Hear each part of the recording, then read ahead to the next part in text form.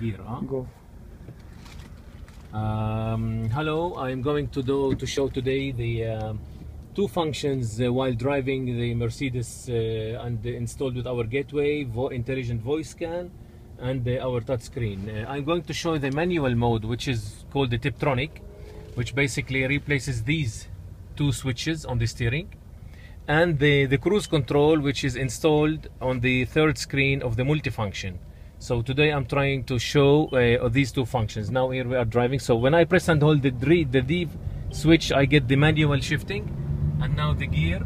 Now when I press the up arrow,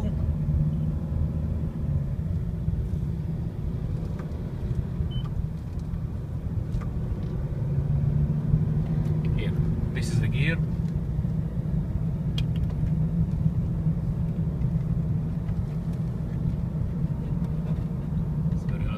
Okay, so here when I press, shortly press, I get up shift one, down shift one, up shift, press and hold, go to back to drive or to auto mode, or press and hold on the down arrow, so we get the current gear, and then we can shift down, shift up, press and hold to get the drive.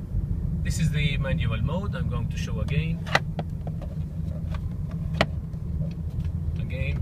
So here, press and hold the DM button, D for drive or auto mode, and M for the manual mode.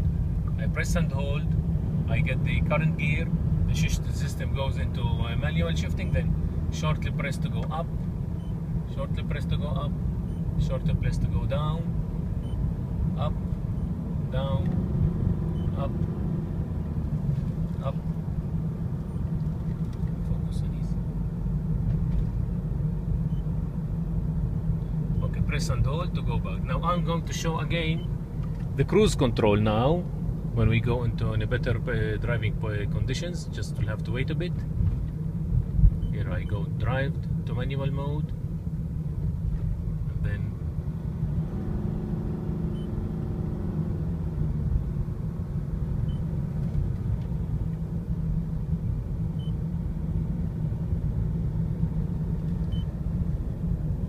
press and hold.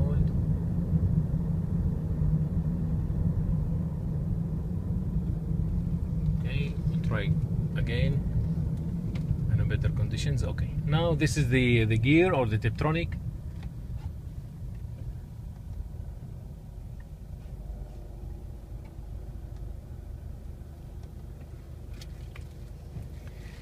Okay, now I'm going to show also the cruise control. So I switch to the cruise control. All these switches can be, instead of using only from the touchscreen, it can be used from any input device or from any switch. Okay, now I driving here, I shortly press, I get the speed is set, and then when I shortly press again, I can go upwards. I have to stop.